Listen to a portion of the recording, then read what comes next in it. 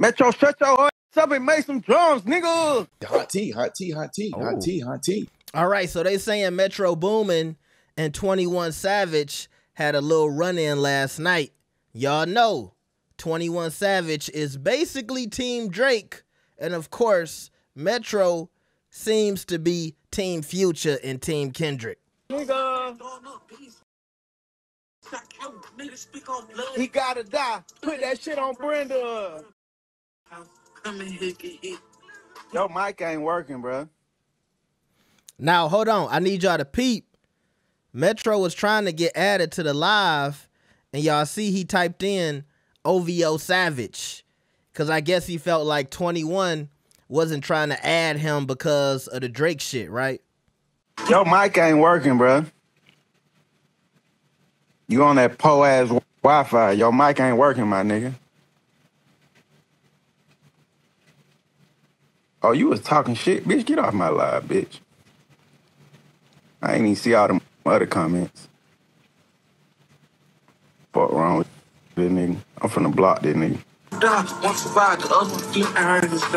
Metro, shut your ass up and make some drums, nigga. Nigga. That's right. You better ride for your light-skinned King 21. Hey, the allegations is behind us right now. We waiting for summer 2024, nigga. 21 said, I'm about to pop out with Drake. Fuck that.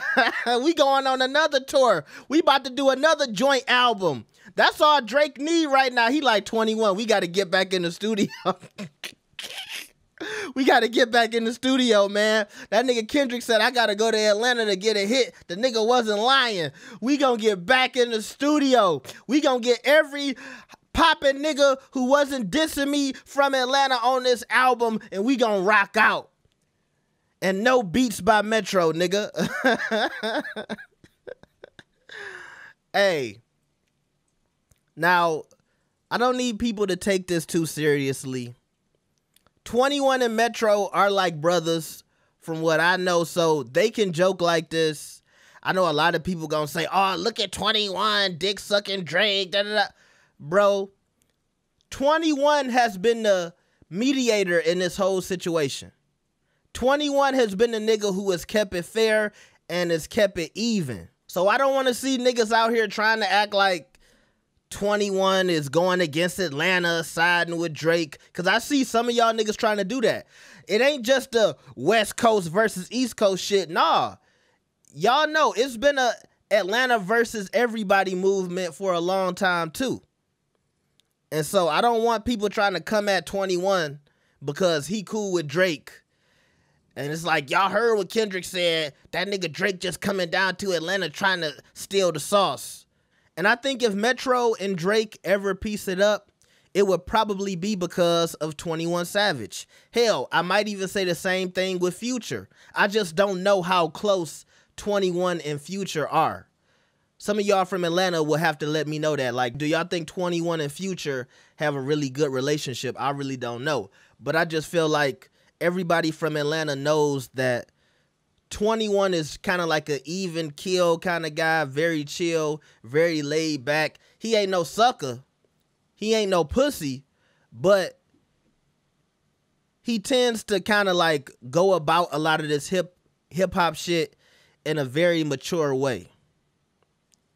I noticed that about 21. I've never seen 21 get on live and get rah-rah with niggas. Even when it's smoke, he still comes about it in a very mature way. Even when he was going back and forth with Whack 100, he wasn't trying to crash out on the internet. I saw the same thing when he was talking to Meek Mill's ex Dream Chaser. I don't know if y'all remember when that guy, forgot his name, but that guy Dean, he was going live and he was trying to out Meek, but he kept bringing 21 Savage name in it and saying, oh, this shit happened back in the day with 21 Savage. And even in that situation, 21 was keeping it very calm, very cool. He wasn't really like getting out of character. We never see that from 21.